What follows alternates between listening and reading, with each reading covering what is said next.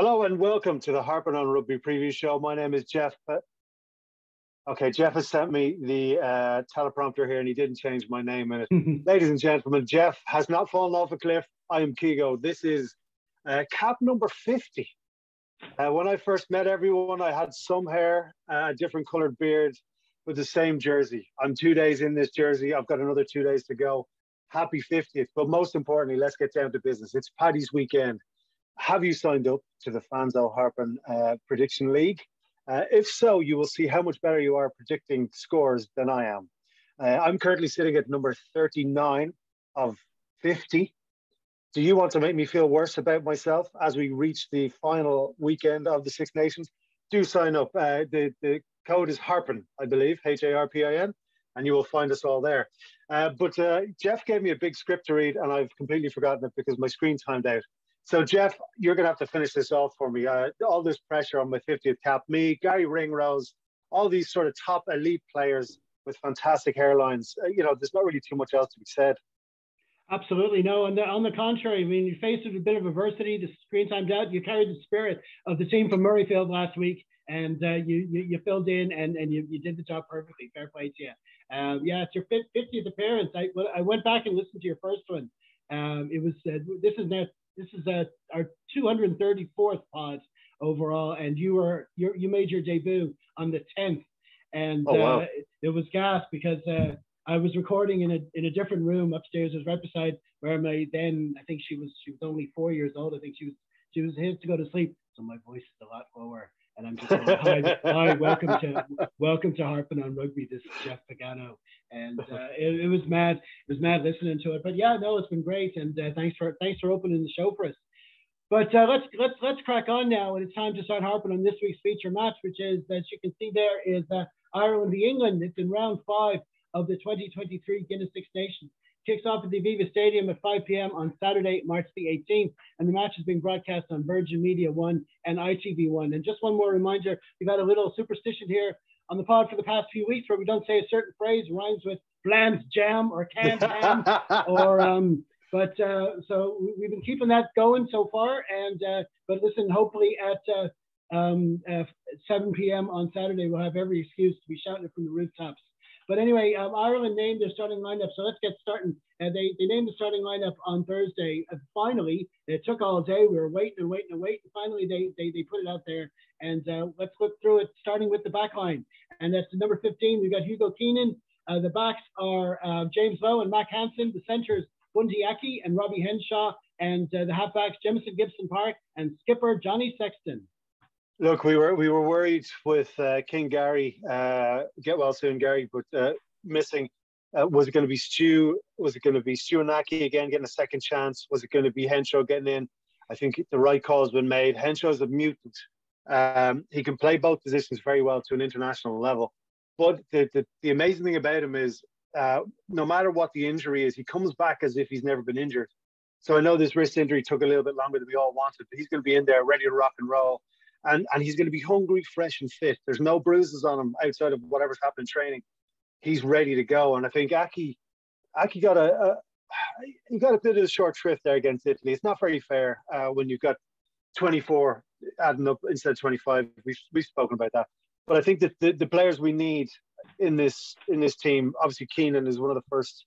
I think Hansen is showing just how amazing he is, whether it's defense, whether it's attack, whether it's coming in field. So it used to be when things were starting to turn around for this Farrell team, Aki would come in at first receiver and open up the rest of the pitch. Hansen is starting to come in at second receiver. Sometimes he's coming in there as a dummy. He is worth just spending. I don't know if Sky Sports still do it for the football, but they used to have a camera following one player for 5 minutes. I spent 5 minutes just watching Hansen run around the pitch. He's either tackling, running, catching, passing, or annoying the opposition by being a threat. So he's always available at every moment, and it's well worth watching. And then it opens up the rest of the pitch. As you can tell, I'm very, very excited about that back line. Gutted that our leader is missing Ringrose, but that back line is, you'd pay twice to watch it. Maybe not. I looked at tickets for the Italy game and even warm-up games. We wouldn't pay double, but they're ready to go. with the banks going the way they are, we don't want to be talking about having to spend any more money with what's coming down the line. But yeah, no, it's a great back line, and it's far from the back line we would have picked ideally going into the tournament. And I think that's been the thing. A lot of people talk about the adversity that happened in Murrayfield, but to be honest, this whole Six Nations for Ireland has been about being without players that we would have expected we couldn't do without. And like you say about Mac Hansen, I mean, going into the game at Murrayfield, a lot of people said he might have been our weakness because he was going against Duhan van der Merwe, and he completely turned that on its head and showed him up defensively for his side of things. So it's a great team, and of course Sexton leading them out there. This could be his last Six Nations, could be his last Six Nations at the Aviva. All this, could be a lot of emotions going through there, but they one thing they've showed us is that whatever's coming at them going into the game, when it comes to the kickoff, whatever fears we have, they definitely don't have them. They're ready and they're clued in and they're ready to go. Well, let's look at the forward. Sorry, go on. No, I was just going to say, I'm trying not to bring that up because no matter what Sexton is, I'm not ready for him to leave either. You know what I mean? So all the journalists were trying to get him to crack during the week, and he's like, no, you just wait till the 80th minute and we'll get that done. But no, it was a similar when O'Driscoll, we're nearing his anniversary of his last game in green as well. Was it Italy or whatever the game was? I was there. A big balloon floated around the pitch. Yeah, we got 72 minutes out of him that day, and you kind of go, look, our parents have their own players that they use as examples for us. They're two of ours, and it'll be upsetting, but we still got that other thing that we're not going to talk about until August to go through as well. Exactly. Plenty of rugby to be played. Okay, so let's look at the pack now. The front row is Andrew Porter, Dan Sheehan, and Ty Furlong. Second row, Ryan Baird and James Ryan. Back row, Peter Manny, Josh van der Fleer, and Phelan Doris. Again, giddy up. I think the delay with the announcement might have been there was rumours about Furlong needing a bit of work, but obviously he's good to go. And we've also got to remember, we're going to talk about the bench. We've also got on the bench a threat at prop, hooker, loose head, winger. He was Leinster put a video up of him taking drop goals from the halfway line. So look, we're covered everywhere. But if you look at that, I'm glad Sheehan's back. As we keep saying about minutes and boots, there's a lot of minutes up until this competition in his boots.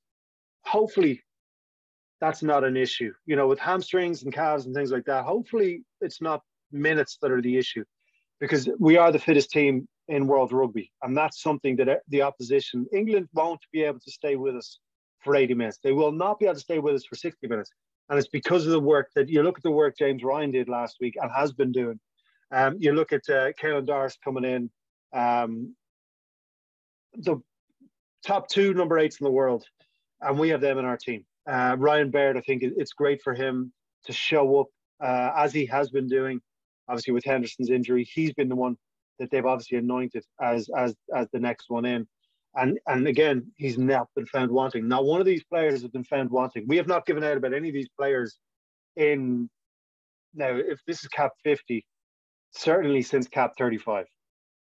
Yeah, absolutely. And I mean, whether it's when Leinster and Ireland are playing anyway, any weekend, when the team gets announced, I'm never absolutely 100% sure that's going to be the team when the game actually kicks off, because there's a lot that can happen. But also, Andy Farrell said himself in the press conference that we'll see how they get on with the captain's run. We're recording before there's a captain's run. And of course, even after that, there's a full day until the game kicks off. It's a warm up. So we'll see what lineup actually shows up, but it's good that they were at least able to name this team, Dan Sheehan and Caelan Doris in the team, because that's they're crucial to the squad. But of course, we all know, like you said yourself, if anything happens to them, there's someone on the bench, and there's Mr. van der Fleer as well. No problem, they can fill in for double roles wherever. No, seriously, it's a big day for them. It's a big pack. Ryan Baird as well, standing in for Henderson. There was a choice between himself and Treadwell. Treadwell was there on the New Zealand tour. He's played a lot of big matches like this as well, so it's a big test for him. But obviously, and if we've gone to the stage now, if Farrell says you're ready, you're ready. And you're ready. And he's good to see him line up alongside James Ryan. So let's go to that bench now anyway. And we've got Rob Herring, Cian Healy, and Tom O'Toole, front row, Kieran Treadwell and Jack Conan, and then the backs are Conor Murray, Ross Byrne, and Jimmy O'Brien. I know we've injuries and I know we've people coming out, but if you look at this 1 to 23, it is frightening the job that has been done since King Joe left us in terms of bringing players through. Jimmy O'Brien, again, can play anywhere. We keep talking about Jack Conan every single week and every single jersey he puts on. Ross Byrne, great to see him kind of nailed on. But Treadwell coming in, as you say, he could have just jumped straight into the second row. But there's faith shown in Baird, but there's minimal gap between them. And I think like Tom O'Toole, I think is obviously aside from Healy and the job he's doing, which is a frightening and amazing thing. I think Tom O'Toole and Matt Hansen for me are the two guys in this tournament who have shown whether they're on the Tom O'Toole's come on, but they are pivot points. So anytime Tom O'Toole has come on, he's gone forward, he's gotten everything moving again, and he has done a job similar to when Aki used to come on late in the game. And I'm delighted that he's remained there. It's a great super sub to have. I'm beyond excited. You know, you think about the players who are not in there, even in our other jerseys. Not that it's about provincial jerseys, but if you think about the players who are there ready to come in, Larmer, Osborne, there's a huge amount of those players who are well capable of coming in, and these players are the ones that take the pitch, and you can't argue with a single call. Absolutely. I mean, when you look at the, it's funny you mentioned there about Joe Schmidt and how different this team is to that. You know, they played. We all love what Joe Schmidt did. He brought us a lot. What ways? Yep. When he left, there were work-ons, and the fans were screaming for a few things. They were screaming for a more attacking outlook. They were screaming for us to go into matches with the plan B, and they were screaming for depth. And I think it's safe to say that Andy has ticked all those boxes off and more. I mean, you talk about depth. Right as we're talking, the Leinster Schools senior final is being played. I have it on here, and they're just a few minutes in. They both scored a couple of amazing tries. The standard that's coming through the pipeline all over the country is amazing. So he's got amazing depth, which means he can pick the team he wants to play. He wants. Of course, there's a lot of provincial crap goes on. They should be selecting this guy over that guy, whatever. We hear all that on the Twitter machine. We deal with that all the time. But you can tell he's focused on the players he wants to get the job done. And like you say, this bench reflects that. There was a lot of talk over the 23 jersey for the bench, who would get it. Maybe say someone say maybe Stu McCluskey, because he's done really well, and he has done really well when called upon so far. But Andy Farrell himself said it was Jimmy's versatility that gets him. And that's the thing about that 23 jumper. You want someone who can slot in to certain positions, and that's certainly something he can do. McCluskey's more of a specialist 12. So once the decision was made to go with Aki, unfortunately, that meant someone like McCluskey was going to miss out. But it's a great bench, and there's a lot of different options there for sure. Okay, right now it's time to have a look at our opposition, which is, of course, England. As ever, my graphics department will put the names on the screen at the bottom. If you're listening to the podcast, you can find them in the program notes. What do you think of their lineup? I've got to phrase this correctly, okay? It's Paddy's weekend. We're all very excited. I'm going to be in this jersey for 2 days. It's going to be stinking by the time we get to Sunday. England are in a lot of trouble. There are very few bright sparks in that team, and the way obviously the English media are animals. They all turned on Smith and all that sort of stuff, and I think when you don't pick him, I'm just looking at the squad here. Did they pick him? No, they didn't pick him. He's on the bench. So that's between the years. That's him gone. Yeah. And what they're going to do is if they are close, which they won't be, and I've got to temper my language because I'm feeling things like canned ham and all that sort of stuff. I feel that we have to start verbalizing these things. Yeah. We can't be. We've spoken about it before. We can't be frightened of it, and we're not frightened of this England team because Borthwick is not. What happened at Leicester happened at Leicester, and that's. With all due respect to the Gallagher Premiership, it's not good, and it's falling in on itself. He doesn't have the players. The players are not fit enough. The players are not good enough. So they're hoping for magic from Farrell. They're hoping that they can get a bit of a good shunt at the beginning because they picked a big front row. They picked a big pack, but there's nothing in that team that any of the Irish guys are going to go. If we slip up here, because if Ireland show up at 80%, this is a big score. Now, I think the things that Borthwick has done, it's a free game for him, basically. So you could have kept Smith in there and said, I have faith in you. This is a 3-year project I've got with you, or whatever. It's a certain amount of time I'm going to invest in you. We're going to work on things from last week and we're going to see improvements going forward. He could have done that. But instead of that, he let the pressure get to him, which Farrell would never hasn't let the pressure get to him. Borthwick retreated back and said, look, it's his fault. Basically what he said is it's Smith's fault. That's going to permeate through the team. England are going to try and start big. We know what they're going to do. They are not going to be able to stay with us fitness-wise, skill-wise. They're not going to be able to read us. If they start looking at Mac Hansen, then they're going to miss Hugo Keenan. If they look at Hugo Keenan, they're going to miss Caelan Darce. If they look at Caelan Darce, they're going to miss Furlong. So, like, they don't have the ability to read what we're doing. So we have to go in there and, with respect of preparation, really put the foot down on these people, because we don't get a chance to put a score like this on England that often. Now, I know there's pressure, but this is what we want. We want this pressure. We want this canned ham. We want everything. So we've got to go and perform. That England team is not going to threaten us if we operate at 80%, anywhere near 80%.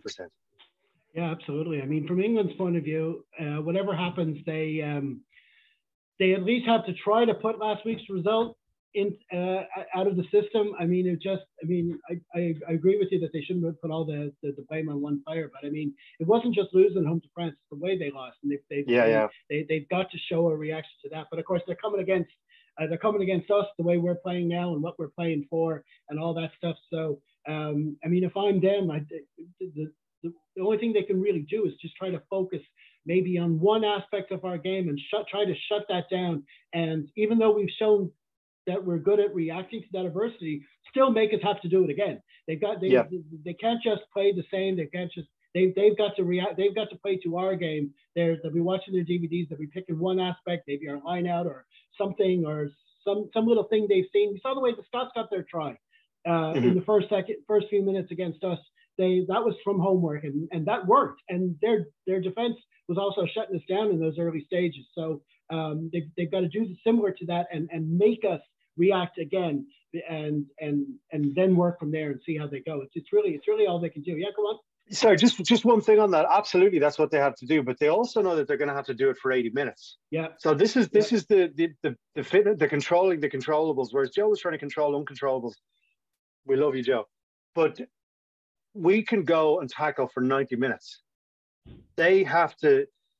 These things that we're talking about, they will have to do it for at least 80 minutes. If the ball's in play for 35 to 40 minutes, they will not have the gas to do that. So they know that. So they're going to go for it. Even if they score early, they know that they can't retreat at any point. And then all of a sudden, after the orange at half time, and then maybe we start making changes at the hour mark, and they see Tom O'Toole, Healy, all these players coming on.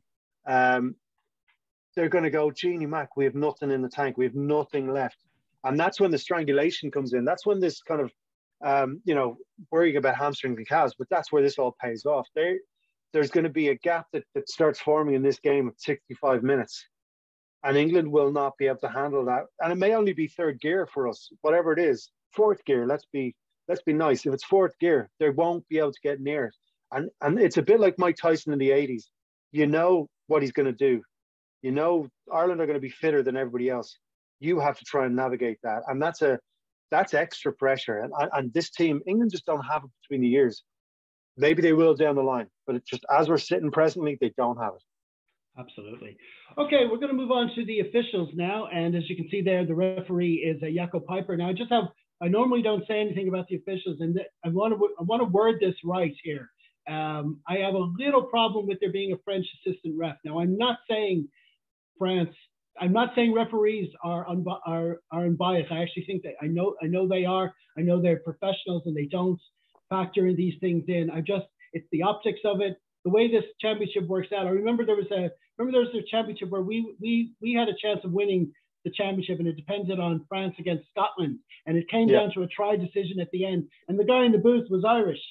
That they had to make the TMO call, and I remember that annoyed me that he had to make that call. Not that he wouldn't be professional, it just wasn't a good look, and that's that cosmetic thing that I have a problem with. And the way this Saturday works out is that there's every possibility France are going to beat the bejesus out of Wales. And which means that if we don't, which you're talking about pressure, Ireland under pressure, that'll be pressure on us because it's literally win and you win everything. Can't ham all of us. Lose and you get nothing. That's the way it's going to be for us. And we want that kind of pressure, especially with the thing going on at the end of the year. So it's just the look of a French guy. There could be a try in the corner. It could be down to him. That's all I'm saying. Not a big deal. I'm not saying there's anything wrong, but I just wanted to make that point. Right, that's it. Rant over. On to the weather. The weather sounds like it's going to be perfect conditions. I hope this is all true. It's going to be partly cloudy. It's going to be 5 degrees, just 1% chance of rain, not much wind. It sounds it's going to be perfect weather conditions. Fingers crossed that holds up. Which brings us on to our predictions. And Super Saturday, that's what it is. And it starts with Scotland against Italy. How do you see it going? I think Scotland are going to win. I think it's going to be a fairly muck game. Let's say +7 or so. Everyone should join the fantasy league from the last weekend to see how badly I get these wrong. Scotland by 7. Okay, and then we've got over to Paris and France hosting Wales. It's France by 15, 20. Massive. Yeah. He's Juan Gatlin's gone for a more conservative.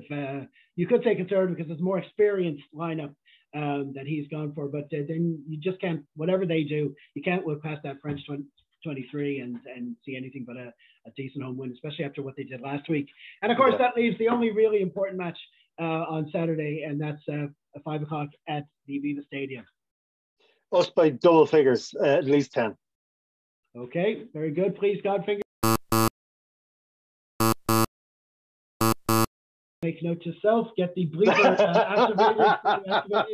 activated. Okay, that's great. Listen, just one more thing before we get. Just want to shout out, of course, to the Wolf Puppies or the under 20s, whatever you want to call them. They've got their own Bland's Jam going on Sunday at the same time, 5 o'clock. And so be sure to tune into that. And hopefully we'll have 2 big celebrations going on this weekend. Right, we're going to leave it there. Many thanks to Keego for joining me for another preview show. Absolutely. And, we're ready for Paddy's weekend. We're ready for a big weekend. Absolutely. And everyone check out his website, KeegoLaughs.com, for news of his latest gigs and also his podcast, Apologies Up Front. As ever, the relevant links can be found in the program notes. Be sure to join the conversation on Mastodon throughout the match, then maybe head over to our Facebook page at full time and leave your thoughts there. In the meantime, enjoy your Paddy's weekend wherever you are. Stay safe, everyone. Slán.